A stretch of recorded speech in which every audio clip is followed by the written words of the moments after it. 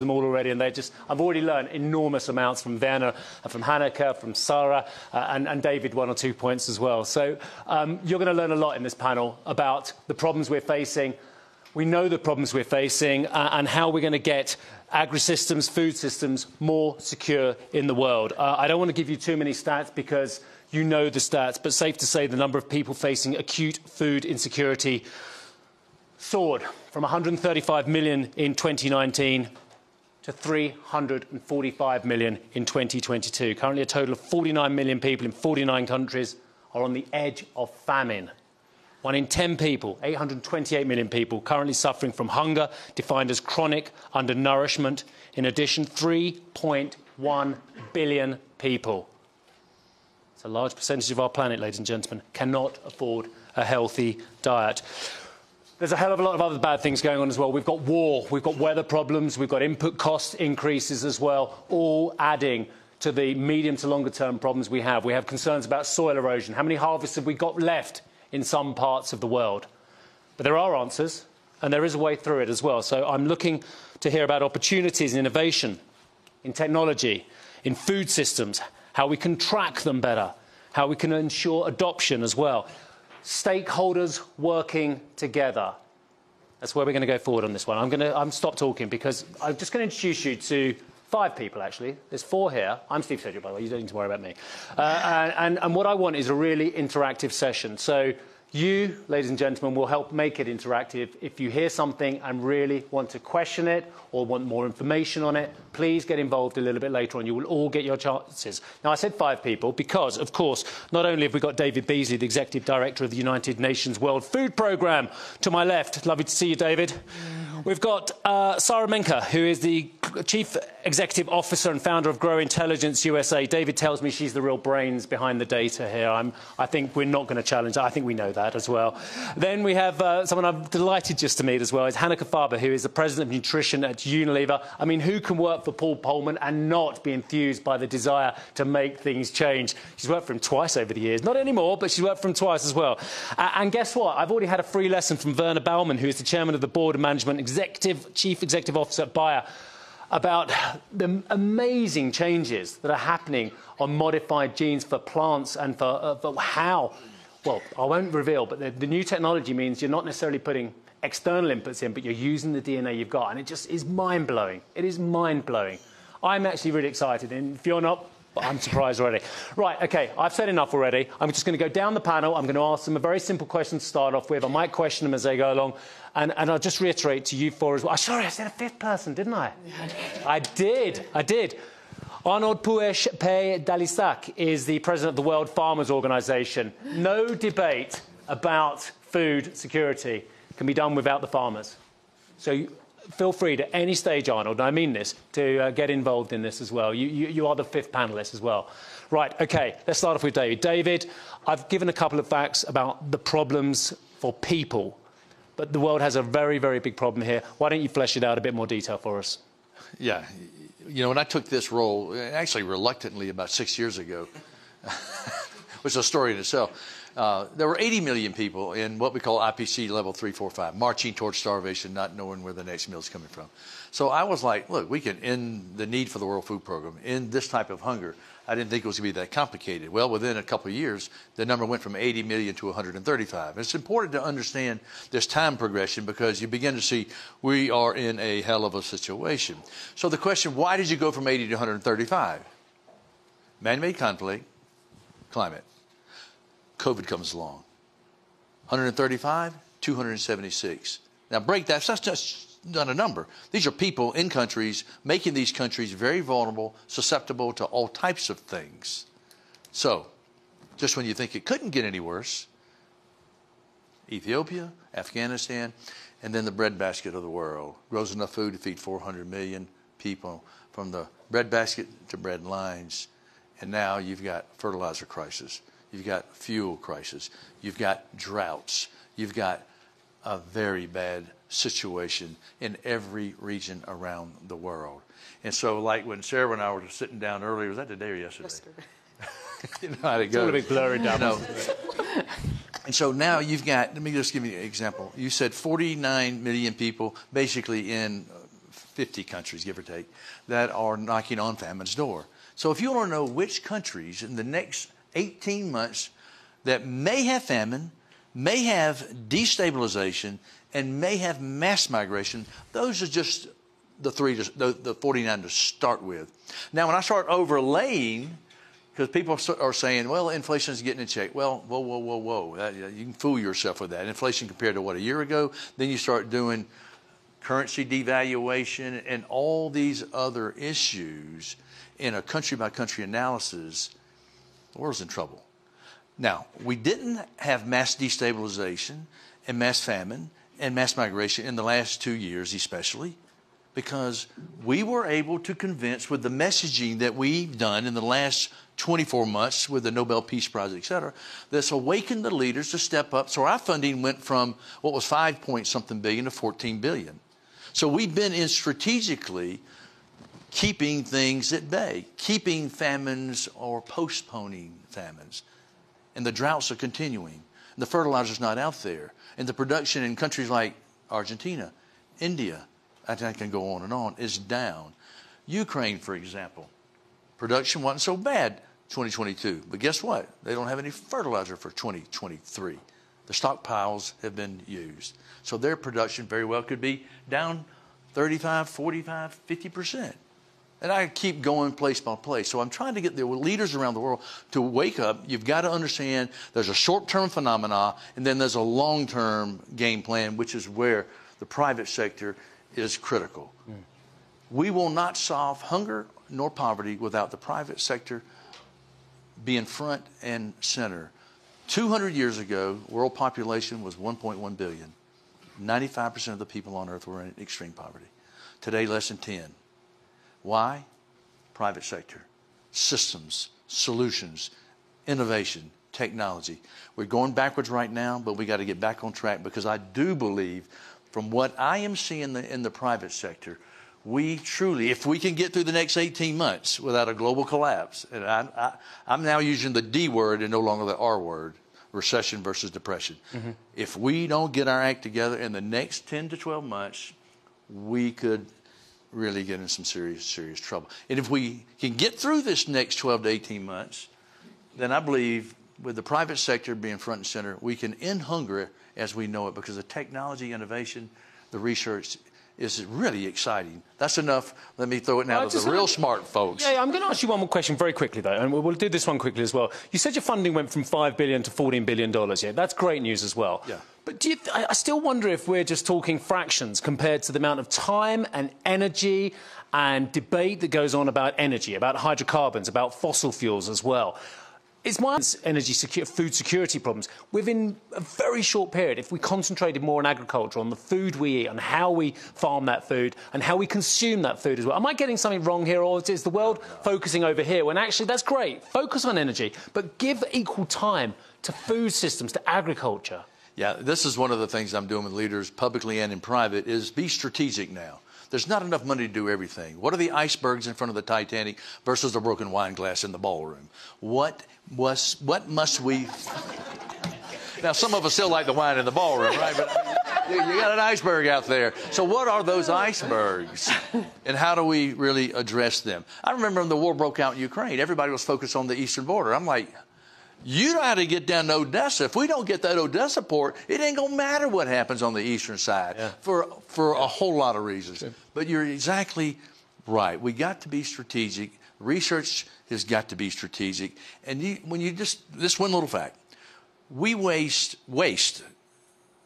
1 trillion, give or take, dollars of food, 1.3, 1.4 billion metric tons of food per year. Now think about the climate impact of that wasted water, that wasted fertilizer, et cetera. Just that alone feeds 2 billion people. And that's another side of the equation, isn't it? The fact is, despite all that unbelievably dire statistics about famine and poverty and people having malnutrition, we also know that there's over 1 billion people in the world who have Western diseases because we eat too much and throw the rest away. And just on your Ukraine point as well, I was going down there in 2014 before the Russians even got into Crimea, and this American Chamber of Commerce guy on the plane said to me, you know what this is all about, don't you? I was like, well, it's about Russia and Novorossiysk. No, this is about food. This is about the most fertile soil on the planet. That's where my education started. Right, OK, you've had a big bidding up from this man here as well. When he gets on the phone, he needs to speak to someone about the data, about what's really going on. He speaks to you. Now, I did find a little bit of I watched a whole video of you. I mean, this is how much research I do. And it was you saying, do you know what? No one's talking about food systems. No one's talking about agricultural systems. It's the same thing as well. That was only 4 or 5 years ago. I presume things have got a bit better. They have and they haven't. Oh, dear. OK. So, put your seatbelt on. No, it's, listen, I came from an energy background, and then I went into sort of the agricultural world, and everybody thought I was crazy because they didn't even see the relationship between the two. And, you know, the one thing that I think the last year the world has learned is that food security is energy security, and energy security is food security. I mean, we need energy to produce our food because we need energy to produce fertilizer. We also use some of that food that we produce in corn or palm or sugar to make fuel. And so the link between the two is both in the input side as well as the output side. So there is a deep link between those two worlds, and there's a lot that one could have learned from looking at the transformation that the energy markets went through, which I was lucky enough to see, in terms of how much capital flooded into the markets to truly transform them. I mean, to move, to sort of the conversations we're having today about clean energy took a lot of private capital sort of moving in. Yeah. And the catalyst for that was data. It was better real-time data that let us measure risks on a real-time basis. When you can measure that risk on a real-time basis, you can now transfer and price that risk. And the minute you can do that, so many more players come around the table. Give me a great example of sorry, I've interrupted you, but just give me a great example of, OK, I've got my AI over here, I've got this amazing data going on. How is that going to improve my food security? I mean, so so let me go back to the energy analogy, and then I'll bring it in. So we wanted to move to a clean energy world. There were 2 ways to do it. Government could try and force it or subsidize it, but it would never scale. Or it could bring enabling policies that then let private capital flow into it. But for that to happen, what had to happen is we had to move from coal to making natural gas cheaper than coal, which took fracking energy and fracking technology to work, which then sort of displaced coal naturally, and natural gas became a cleaner fuel. And that then made way to other cleaner fuels. And it's been a process. But the billions of dollars that went into sort of developing those technologies did not come from government. It came from private sector. Yeah. It took markets to do that. So now apply that to sort of food systems and say, we need a lot of transformation of food systems. We're not talking about $10 billion or $100 billion. You're literally talking possibly trillions of dollars to reshape something that we've built over thousands of years. And to do that, what you need now is mechanisms to price and transfer that risk. So all of a sudden, if you know what, so let me use Unilever as an example. Unilever has its inputs, and it has lots of foods and lots of ingredients that it buys for its ingredient base. Only 5 or 6 are actually traded on an exchange that they can go and manage that risk against, when their ingredient base is hundreds of different products. So now, if they need to go say, we're going to go invest deeply in nutritious foods, they need all sorts of guarantees and capital in the marketplace to go do that. Now, if you don't know how much of that supply exists, what the supply risks are, what the demand is going to be, how do you go to a bank and how do you actually systematically price that risk, not just for tomorrow or for the next year, but for the next 10, 20 years, because building out this infrastructure takes that much money, right? So we're really good in agricultural markets today to go out and manage that risk 1 to 2 years out. So if you take the most liquid agricultural product in the world today, it's corn in the US. If you can sell that 2 years forward, it's still a miracle. Let alone, in the oil markets, you can go sell oil 20 years ahead and fund all sorts of new development, right, and technology. So data becomes that infrastructure that allows and enables that risk sharing and risk taking to happen. So it sort of facilitates different players, banks, companies, governments, et cetera, to play their role, but it sets a baseline by which people use to make those decisions. And I mean, David and I got pretty close because of the Russia-Ukraine war and because stuff was moving around so much and it was constant updates and, but it was sort of having a platform that lets you, using AI to actually generate these insights and that data becomes critical to also not just driving business, but also helping with essentially natural, disasters or helping humans. Yeah, and helping farmers know what they need to plant.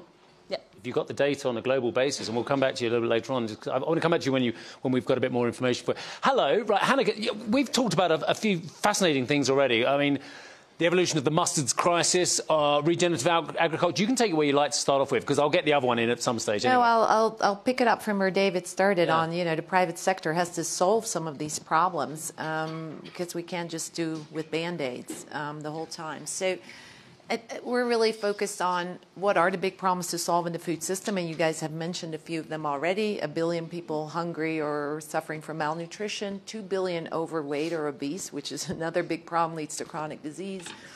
Food system responsible for 30% of all emissions and a third of all food wasted. We could literally feed 10 billion people today if we weren't throwing it away. So those are the big problems. We all know them. We're a consumer goods company. We make stuff that we all eat every day. So our innovation is focused on products that you will eat every day, but that solves some of these problems. So 4 big areas, and I'll be pretty quick on those. First of all, more plant-based eating, big focus for us. Because if we all ate a little bit less meat every day, it would go a long way in solving that emissions problem, and it's healthier for us too. So you get to products like Ben & Jerry's Dairy Free or Vegan Magnum, delicious. Don't have to change your habits, but they're vegan and they don't use cows.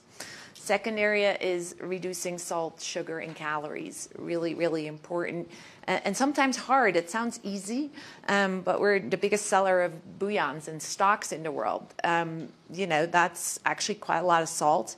We just launched Knorr Zero Salt Bouillon. No salt at all. So if you're suffering from hypertension or if you're overweight, that's like a real innovation, and it's hard to do. Third area is bringing more micronutrients that children, especially in a developed world, need into products that people use every day. In much of Southeast Asia and Africa, children don't get enough iodine, iron, and therefore as many as 30% of all kids don't reach their potential in terms of height and brain. So we have a huge program on fortification. Indonesia is a nice example where last year we started adding iron and iodine to Royco stocks. They're in 90% of Indonesian households twice a week. So when you add those micronutrients to a product that is so often used, you have a real impact on public health. So that's another big focus. And finally, more resilience to drive food security. And that's where we work closely with farmers around the world to support them to do what we now call regenerative agriculture, which is not charity, it's not some lofty thing, it's to drive resilience. And that's where I'll tell you the mustard story, and then I'll move over to Werner. It's a great story. Well, it's not a great story, it's a terrifying story. Yeah, so we're the biggest seller of mustard in the world. The French especially love mustard, so we sell maïs there. We source mustard seeds in Canada and in France. Last year, both harvests failed, both due to climate. So floods in the one place, a drought in the other place. So there were no mustard seeds. Our backup plan for mustard seeds, because you always have a backup plan, was the Ukraine. We know how that worked out. So for the last year, there's been very little mustard in France because the inputs just weren't there. Now, the French are in an uproar, because they need their moutarde. That's okay. The world can probably do without mustard for a while, but if that same dynamic happened on wheat, on soy, on corn, and it can happen tomorrow, we have a big problem. So we have to farm differently if we're going to have enough food to eat for people, if farmers are going to harvest and make money on those harvests, and if our businesses are to exist 10 years from now. So that's why Regen Ag is actually... It's the way our grandparents farmed, so it doesn't sound super innovative, but we have to scale it now. I'll give you an opportunity to flesh out, because I think it's one of the key concepts of this panel, regenerative agriculture. And I know the others will want to come back on this at some stage, and we can ask the farmer as well, but just give us a little bit more detail on what that actually means now for farmers today, or for food companies who are buying from those farmers. Absolutely. So I'm sure Werner will build on this as well, but it's implementing practices that improve your soil health, that reduce emissions, reduce water, and improve yields for farmers, because that is so important, farmer income. And it's actually fairly simple practices like cover cropping, like crop rotation, like no-till, like planting hedges.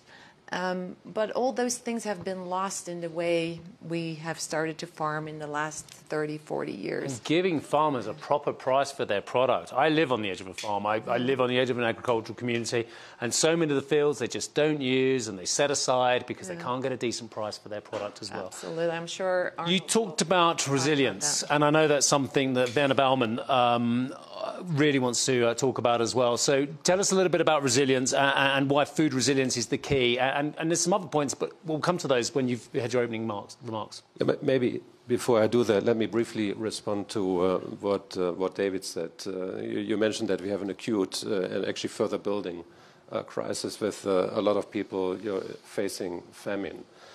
I think for that one, we need hands-on crisis management, as you do. So all the technologies of the world will not solve that problem in the next 12 to 18 months. And what that means is that the public sector, private sector, governments really have to step up. I think there are a few places which are better than this one here, where you have all constituencies together to make some progress. And we have seen some of that, I think, work out very, very well. For example, with deblocking the seaway with the Black Sea, which brought actually some of the product that was sitting in storage in Ukraine, then in particular to the Middle East, which is one of the areas that is most dependent on Ukrainian produce. What it also means for us is that we have to do our piece to it. We are, of course, active in Ukraine. There's a lot of criticism for people who stay the course and remain active in actually Ukraine and in Russia. But you have to see to the extent that we withdraw from, for example, from Russia, the Russians will be all over Ukraine and steal further grains for their people. And with that, the G7 has asked all people in the food sector to stay the course and stay active both in Russia and Ukraine. In Ukraine, it's actually a life-threatening exercise for our people to continue to serve farmers around. First of all, places are being bombed. Secondly, even for farmers, not safe to farm on their farms because some of their farmland is mined.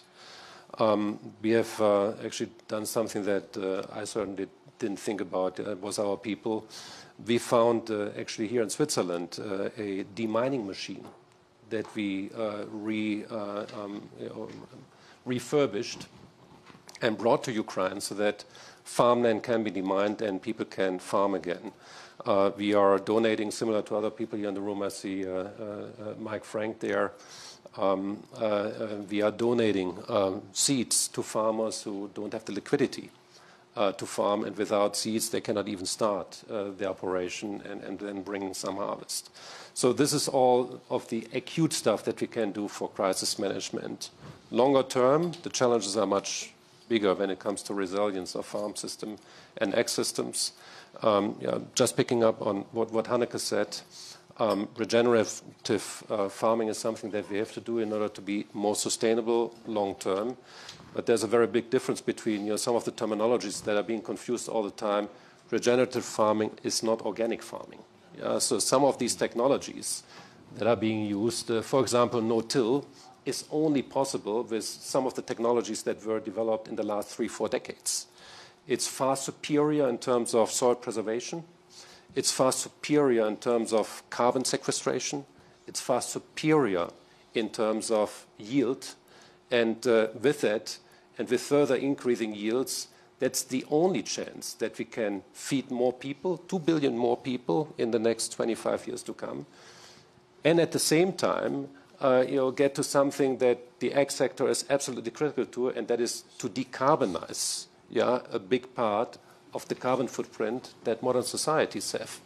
That will only work with intensification, which means more yields with better and new technologies that we are working on. Otherwise, it ain't going to happen. Fertilizer is a big issue. Fertilizer, nitrogen fertilizer that is being produced stands for about 2% of all primary energy that is being consumed worldwide.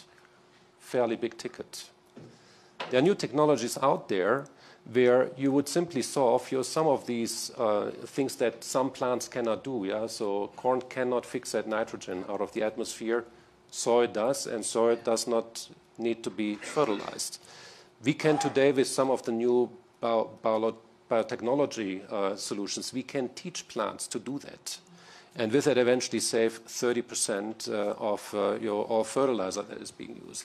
This is some of the innovation that we need in order to both feed the world better, and decarbonize at the same time. I'm going to ask you one more question. Arnold, I want you in a moment, you've got a couple of minutes, to then just comment on what you've heard so far and what the farmers think should be done as well. And then it's open season. I want you all just to get involved wherever you feel you want to.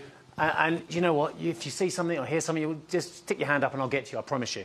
Right, so my last question for you, Werner, is we talk about technology, we talk about science, we talk about new forms of genetically modified seeds and what have you. We talk about higher yields. Is there an environmental damage to this as well, though? Are we talking about wastelands where there's no biodiversity, or actually have we overcome that hurdle? Well, I think there's a good thing to look at the reduction of overall pesticides use. Yeah? So we can do an awful lot better today compared to what we were able to do maybe 15, 20 years ago. Today we have precision application methods. We have the means, for example, also with digital farming devices, to spot areas in a field that have disease without having to treat the entire field. We can go with spot applications. We can do that through drones with new high-precision applications with new formulations of crop protection products. And that is something that, of course, will be substantially more sustainable compared to some of the current practice, where you simply fly planes over all of your acreage. So that's one of the things that we can do. When it comes to some of the other things that we can enable digitally, and where we can also use some of the new breeding technologies, we need to make these technologies a core part of the solutions that we are working on. Now, the issue is that not all regulatory systems are equally as welcoming for these new technologies. So the US and Latin America, you don't need to convince anybody that no-till and then GMO is the way to go, because that's been the practice for the last decades. Forget about even starting or restarting that discussion in Europe. Now, what's very important is that the new technologies that are out there, all of you have heard about CRISPR. This is not about bringing genetic material from one source organism into a target organism in order for a certain activity to be expressed by that target organism. This is about modifying the genome in the plant itself, where you regulate up or down or switch genes on and off. This is what CRISPR does. And that is essentially, this is not nature identical. That's what you would also get to with your traditional breeding. But it's much, much faster. So it's not just about the governments giving you the money, David, and have a think about this, and we'll come back to you afterwards. It's not just about the money. It's about the change of attitude from regulators on a global jurisdiction to actually treat agriculture in the same way they treat healthcare as well. And I think that's the point you were making on and off stage as well. Arnold Pouet-Chapet-Dalissac.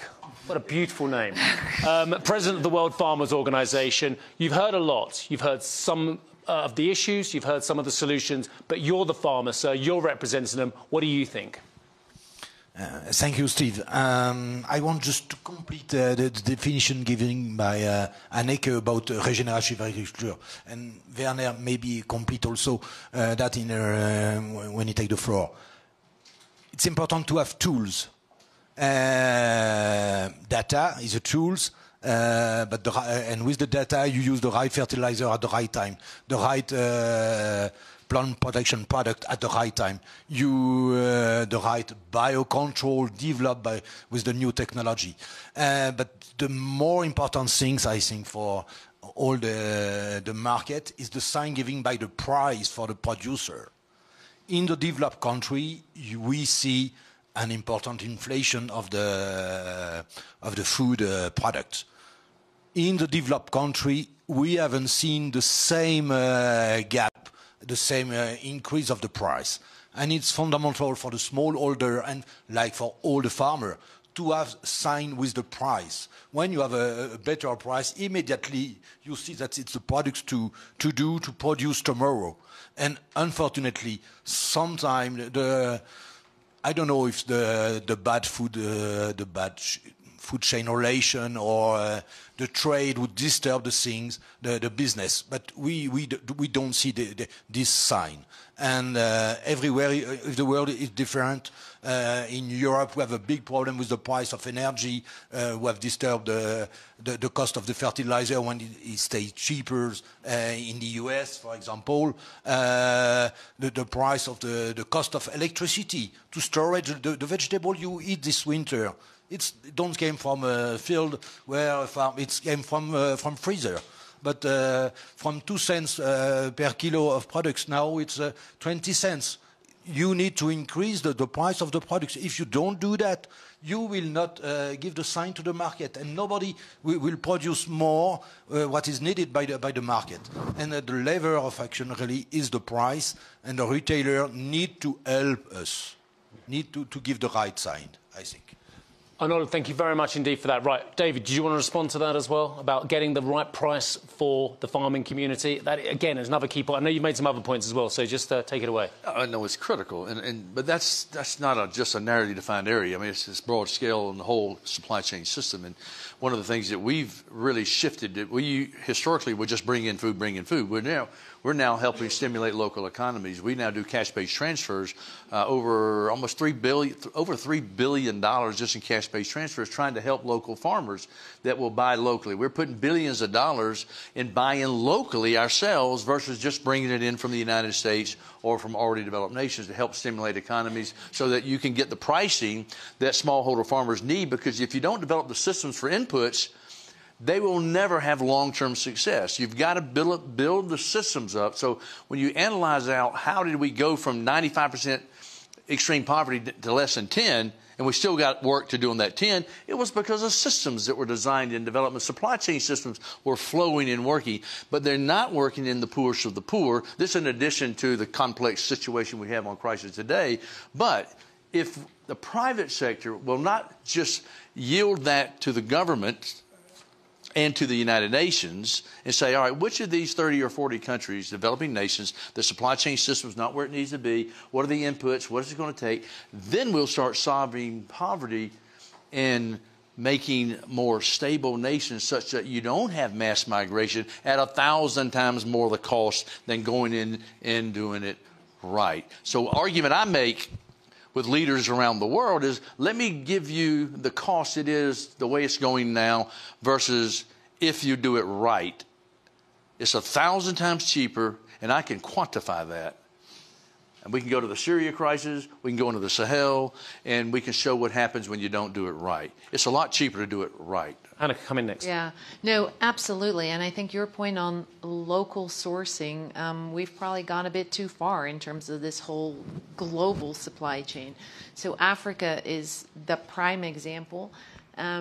So we have a pretty big business in Africa. We have factories in Africa, but until 2 years ago, only 20% of our crops or raw materials were coming from Africa.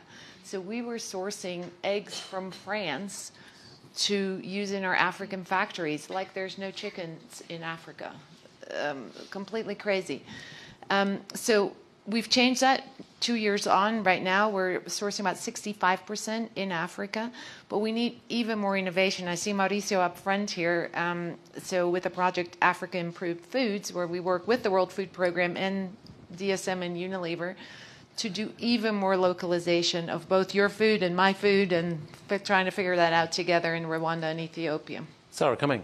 Yeah. I wanted to comment on the getting the right price to the farmer comment. I think if you look at what makes the life of a farmer difficult, it's that if you look at the cost and the cost base, 40% of production costs come from fertilizer, the price of fertilizer. Then you have seed, you have fuel, and then you have other costs. But fertilizer is by far the biggest line item. And so when we look at sort of the inflationary pressures we're talking about today, and then you look at how prices are set, they're set on a global standard. Well, natural gas prices in Europe went up by 5x. So when that happens, I can guarantee you the price of corn did not go up 5x. Right, but from an input standpoint, that sort of, you just have to think of the farmer's profitability and balance sheet. That sort of transfer does not sort of happen, and that mechanism of transferring that doesn't happen. Part of it is because of broken markets. There's like 1 or 2 benchmarks, not enough localized markets to create liquidity to offtake that sort of risk, right? But also because there is no long-term partnership between farmers and sort of the buyers from farmers. And, again, even in the US, let alone in places like sub-Saharan Africa where the markets are more fragmented and you have smallholder farmers. So you're not seeing that sort of the inflationary pressures that farmers are facing on their balance sheets are significantly greater than the inflationary pressures that we as consumers are facing in the sort of produced product, because it takes such a long time for all of that to feed through. And so part of what we need to do is start to create new market mechanisms to adjust for that. And there are ways to do it. This is important. So, yeah, give me a way that we can do this. No, I think there are ways. It's just you just have to innovate new marketplaces, right? Like, it's not using the markets we already have. It's anywhere where you're seeing that happen? No. It's really hard to do. And it's also, it takes convincing a lot of different players across the supply chain to agree to new ways of doing things. It also takes government getting out of the way, right? And so, innovation in financial markets oftentimes happens when there's an incentive for people to innovate. So, but if you look at agricultural markets in particular, if you look at the US, essentially all farmer loans are subsidized by the government. So there's close to zero incentive in the US to innovate in sort of new financial instruments. Brazil has a lot of innovation because it was forced to, because the government did not step in as much. So you have to start to think about what are the levers that government can use to backstop markets and help markets feel secure, but also how do you actually create a system and a marketplace that sort of resembles the global nature of the markets we operate in. It's really hard. Creates disincentive. Werner, you're going to come in, and then we're going to hear from you, Maurizio. Yeah, I briefly wanted to build on what Hanneke said when it comes to sourcing in developing markets, which have been importing so far, and the need for more innovation. I think innovation is part of it, but it's going to take quite some time. Yeah, if you look at your further adapted seeds that are more stress resistant, for arid places and so on. But there's also a piece of good news that we shouldn't forget, and that is that currently many of these countries where smallholders supply 80% of the food that is being consumed in these countries, they have huge potential if you just look at the current agricultural practice that could be changed for the better with better inputs, better knowledge, better training, and we get orders of magnitude more productivity with no incremental innovation that we need. It's just about getting to these smallholders, educating them better, unleashing also the forces of women, who are crucially important in these smallholder families in order to drive your better agricultural practice and with that higher yields. We have given ourselves a target to reach 100 million smallholders by the end of this decade. We have reached 50 million with a lot of partnerships and, of course, technology. If you multiply it by the size of a typical average household, with 6-7 members of these farmer households, it gives you a notion of how many people we can reach and how many people we can help getting out of subsistence and at the same time provide for more food security and with that more national security with better farming practices, and that is something that is worth going for. Can I have a look at anyone else who wants to ask a question in the audience as well? I've got one coming here now. Have a think. Okay, right, well then Maurizio, let's take it away with you. Thank you. So that's a question. Yes, of course. Yeah, thank you for mentioning AIF. I think there are pieces of good news. There are a lot of examples that have been mentioned here. And I have been to the World Economic Forum for a couple of years. And I'm very happy to see that. I mean, we are entering much more in an actionable mode instead of just having these empty discussions. It was very frustrating. Very frustrating.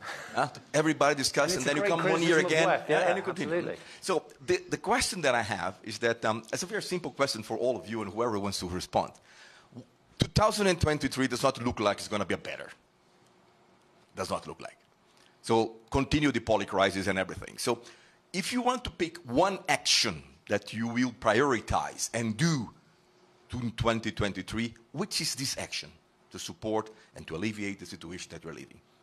And as we talk about collaboration, what will be your pledge and to whom to support in getting this done? So let me just get every one of you to answer that. Because the only reason I say that is because we've got 4 minutes left and Sean's going to want to say something at the end as well. I know he is. So we'll just start off with you, David, and then we'll work our way along. Simple. End wars. End conflicts. I mean, because of time, that's enough right there. If they'll do that, oh boy. No, come on, David. We can't just end. I mean, I would love to end wars and conflicts. I want a bit more than that. All right. Gang, I didn't think of that. Hold on. Well, let me get real clear here. Yeah. Because our leaders in the world are not ending wars, I've got extra billions of dollars of aid going into Yemen that could be used in Africa. Yeah. Syria, Lebanon's about ready to just completely collapse. Jordan, the absolute failure to address Syria is impacting the entire region. So and I keep going on now around the world. Yeah. So I'm just like, leaders, slow down, focus, and end some of this stuff. Okay, now we can talk about the food stuff. Sara. You took my idea. No. I had a panel yesterday. I asked them all for an idea. Everyone of them said AI. And it was like, so in total it was 10 letters. Thanks, guys. Sara. I would actually, I would go back to refocusing our world leaders on these issues. So I do think that the narrative is beginning to slip. And the reason, and David touched upon it a little bit, which is the narrative that says, inflation is calming down, is statistically true. Because inflation is a year-on-year look on the world. But when the world has been so messed up for 3 years, you're basically saying the last 3 years is now a new normal. If that's the case, then we're in a lot of trouble, right? So if you look at sort of the average food price across the world, in the US, it's up 66% since the beginning of 2020. In Sudan, it's up 1,900%. Argentina, it's 380%. Inflation, yes, year on year is going to be tempered down because it's going to look like relative to last year, not much happened this year. But the last 3 years have been an absolute calamity. No one focused on it. A war forced our world leaders to come together and say, what do we collectively do? I mean, reopening Odessa was no easy task, but enough people got around the table and got it done. Now we need them as focused and not let a statistical narrative stop them. And my biggest worry is that people are looking elsewhere as if the problem's solved, when I think the problem's just beginning. And it can get a lot more expensive if we don't actually do something about it. Hanneke. Yeah, very powerful, both of you. Thank you. I think for us in the private sector, I think this year we have to stop admiring the problem, also stop doing loads of little pilots, but scale regenerative agriculture. Yeah, that's scale, big. Werner? So since David, you already fixed the wars, yeah, so I can focus on the more mundane stuff. And it will surprise you how basic it is. For us, I think the most important point this year is ability to supply. Don't be confused with us being able to simply make the stuff that we could theoretically make. Just a few examples. We are still facing significantly disrupted supply chains, with suppliers who are not necessarily able to fully cater to our demands. Logistics is a mess. It continues to be a mess. We had to actually rent our own ships in order to get product shipped around the world, where you would normally go and simply say, I want to have that and that product here and there by then. None of that is really stable today. So that's one. Secondly, we want to reach the next 3 to 5 million smallholders this year. And we are rest assured that we are going to get to them. We are going to be at about 55, maybe 60 million that we will have reached by the end of 2023. And last but not least, looking at going forward at innovation, we want to start the field trials of the first higher nitrogen sufficient varieties this year. Those are the three things that we want to get done this year. I want to thank you all myself before Sean says the final words as well. I mean, I told you I'd learned something. I have. I hope you all have as well. I just want to thank all of you, David Beasley, Sara Menker, sobering statistics as well. Hanneke, again, if what happens to mustard happens to soy or corn or rice, we are in big, big trouble as well. And Werner, you've filled me full of hope, actually, because science has come to the solution, or is coming to so many issues. If we treat agriculture in the same way we treat human health, then we have got a hope as well. And a massive intervention as well from Arnold Puech-Delisac. I'm sorry, your name is fantastic. As well, from the farmer's point of view. Sean, do you want to just conclude everything for us? Thank you, Steve. And I mean, you must admit, I mean, I love working with Steve Sedgwick. He not just does he bring passion to this, he brings knowledge, but he also just brings a panel to life. So, you know, Steve Sedgwick, thank you very much. But you know, David, Sara, Hanneke, you know, Werner, thank you, and Arno, you know, the farmer's piece. So, I mean, from the forum side, just apart from thanking the panel, what was exciting was you brought innovation to life. You know, it isn't just something that's locked in a room where you're studying science, and that's going to be so key for food systems transitions. And as David so rightly put, I mean, we're dealing with a massive series of conflicting crises coming together right now, but we need a long-term game plan, and innovation is going to be absolutely critical in allowing us to do that. And to ensure that innovation is done in a way that's equitable and that's accessible and that is affordable for everyone. This is, you know, and what was exciting about listening to you today was it's low-tech innovation that's being rolled out. It's innovation that's been around for years. You know, it's high-tech innovation, but being done in a way that reaches the last mile. It's the role of data to completely de-risk and to provide a lot of the solutions that we need. So from the forum side, I mean, we remain totally committed to this agenda. This is, you know, to how we can use innovation in a way and use our platforms in a way to really take this forward, to create food systems that sort of talk to the long-term sustainability of both people and the planet. And also the way that we can really make this work in real terms, you know, to that point. It's, you know, we're working with the government of the Netherlands and the UAE to build out a whole series of food innovation hubs at the country level, with the idea of building these innovation ecosystems that can unlock at the country level. We're going to have to go country by country by country to really drive this innovation. There isn't a cookie cutter approach, one approach fits all. So thank you to the panel. Once again, thank you to Steve Sedgwick for a fantastic job.